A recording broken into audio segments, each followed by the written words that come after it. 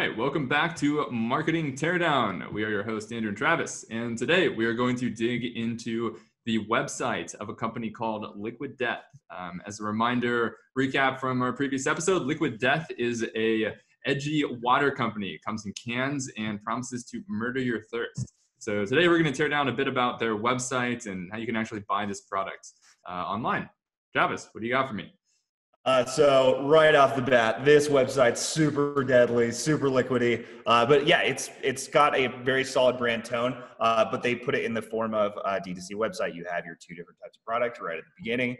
You have your classic CTA top right. That CTA for sure could be better. I completely agree, by the way. Call to action, hell yes.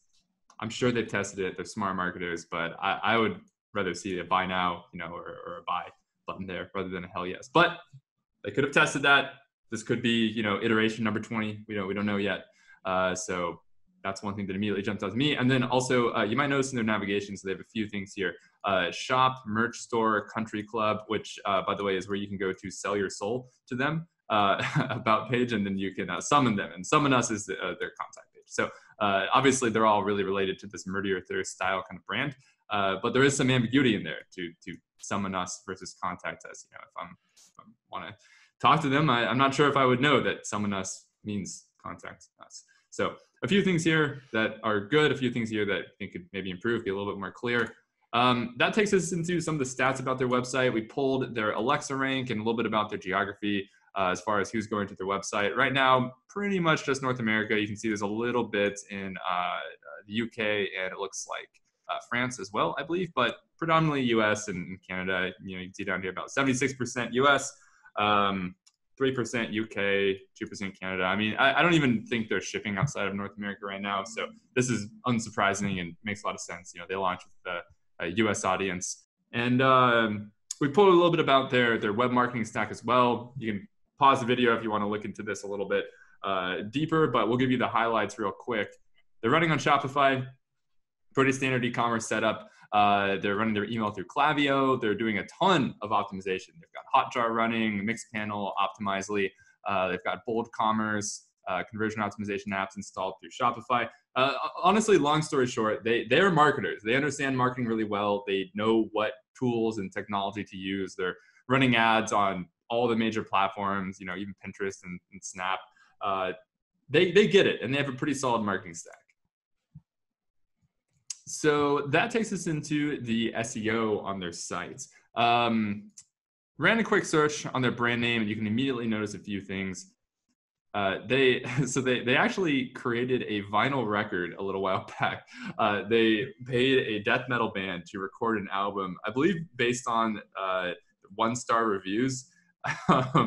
So all the lyrics and all the songs in the album were 1-star reviews of their product, basically, and they pressed it to vinyl and sold it as a vinyl record, and also on Spotify and whatever Deezer is. So it's really interesting because SEO wise, they own this this snippet on Google as a musical group, which I've never seen another brand do that before, which is awesome. I mean, look at this: songs going out of business, bad marketing, reconsider your life choices, like that. Like that's good stuff right there. That's just amazing. And then you can see over here, one of the interesting things that they're doing right now is they're putting out a lot of video content. So all of this is on YouTube, right? And that's being pulled up into search results right above the actual, link results and below the knowledge questions that are automatically answered in search results.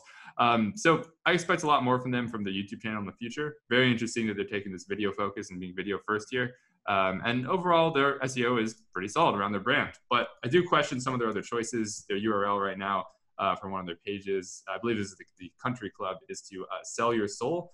And it's nice, it's on brand, and I like it, but I do question if that's the best choice for the URL structure as far as what's going to rank very well.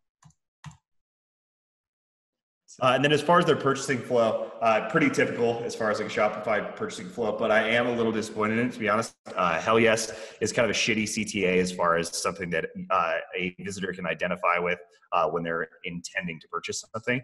Now, when you go to their product page, still are sparkling. I would like, there's nothing that tells me on this page that, hey, I should hover over one of these and I should click it. Maybe if the cans are rotating, or like a CTA underneath each of the product types. Like if there was a button under Liquid Death's Mountain Water, or a button under Liquid Death's Sparkling. That way I know, hey, this is where I'm supposed to choose which one I want. Super confusing, a little ambiguous. And the product looks so good. Like this is a good spot to showcase it.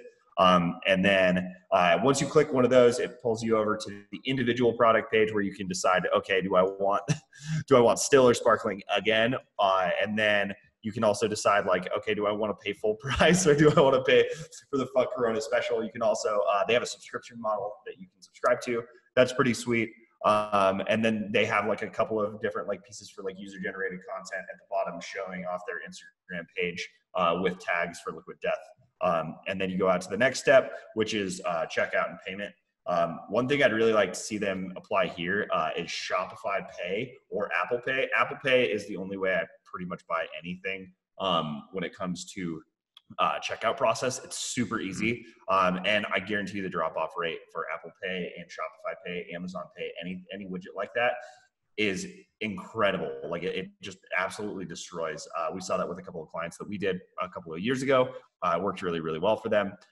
And especially Shopify Pay is one thing I'd like to highlight, because once you enter in for Shopify Pay, not only do they save your account details for your credit card, they also save your shipping details, which is huge.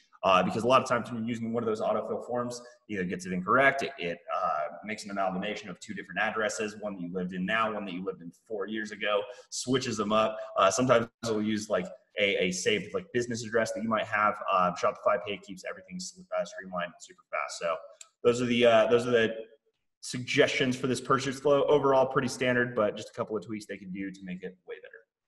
A couple of things I do want to point out as well. The shipping cost here, you can see $4.97. They tried to sneak it under the $5 range, but you know, for a $15.99 product, even though I got this little discount here, right here, that's still really expensive. I mean, from the final price, that's basically 25% of that final price is shipping, which is a lot of money.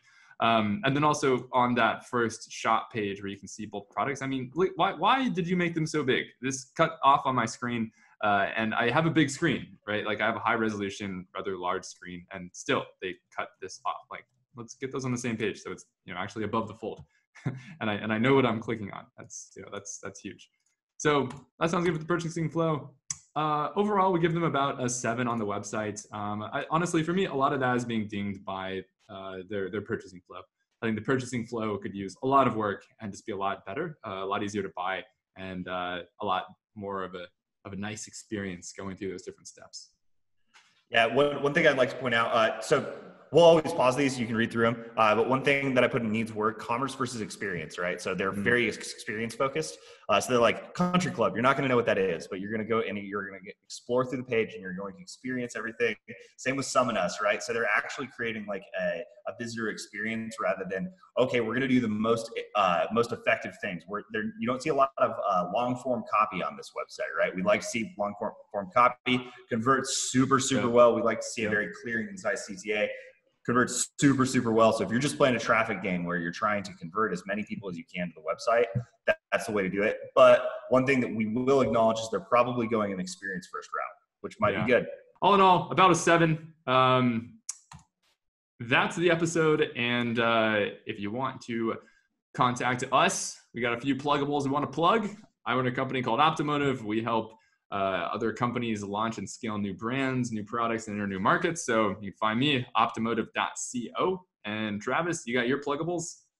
Yeah, my name is Travis Page. I'm head of product over at Cinebody. Cinebody makes it easy to do video production through the cloud with anybody on earth. Really critical for COVID, since video production is essentially illegal right now. You can just create and direct with anybody on earth that has a smartphone. Super easy. Awesome. Love it. Cool. Well, that's the episode. We will catch you on the next one where we talk about the positioning of Liquid Death.